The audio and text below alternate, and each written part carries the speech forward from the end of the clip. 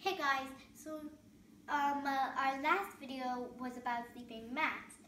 So this video is going to be about sleeping bags. And now I'm just going to hand it off to Daddy. He has a better experience than I could ever. Thanks, Abby.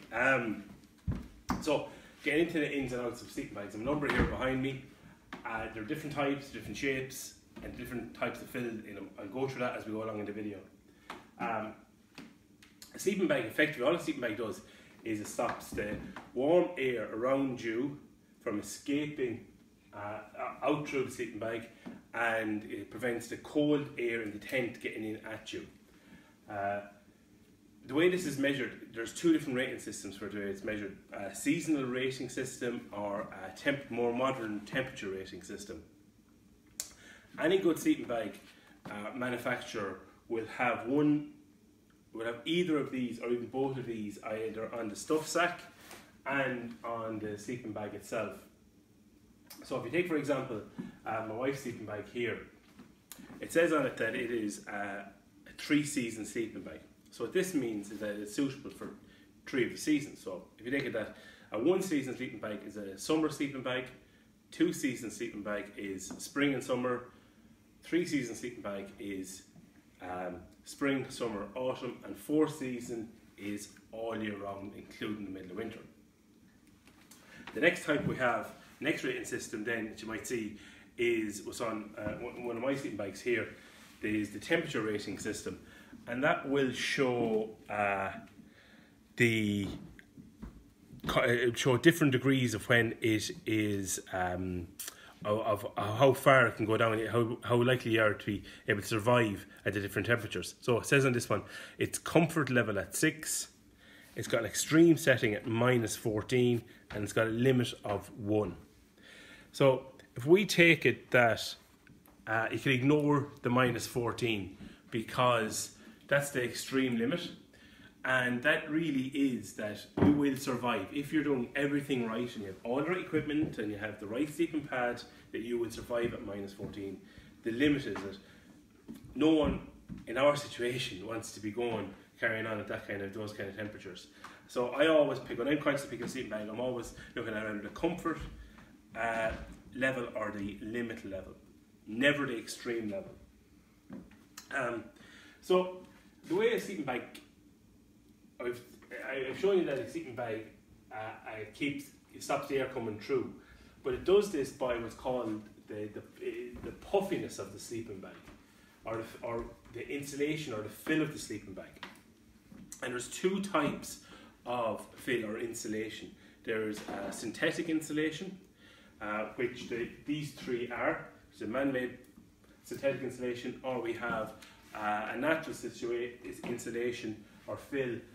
A down type insulation, it's either duck down or goose down is usually, which this one is. Now, the advantages of down are that it is by far the most efficient at thermally efficient type of insulation. It is really light. It compresses really down, really into a small package. So it's great for backpackers and so on and so forth that are taking it with them. The disadvantage is that because of those advantages, it's very expensive, or can be very expensive, and if it gets wet, it is beyond useless. It holds no thermal efficiency at all, or practically none at all. Where synthetic sleeping bags, which are by far the most common that we're going to see in the shops and online, for normal backpackers and holiday makers, is way more affordable. It does hold some of its, even when wet, it holds some of its efficiency, and if it does get wet, it'll actually dry up much quicker than a down sleeping bag.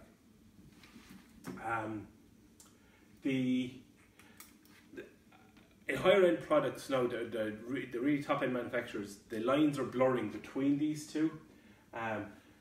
The main disadvantage of synthetic is that it's much bulkier to compress, so they're going to be much bigger stuff sacks than than a down sleeping bag. But this is all blurring. You can get now at the top end of the market, you can get down sleeping bags that are kind of waterproof, that have waterproofness built into them, and the synthetic ones are getting lighter. But for most of what we're going to see, what I'm after saying still stands.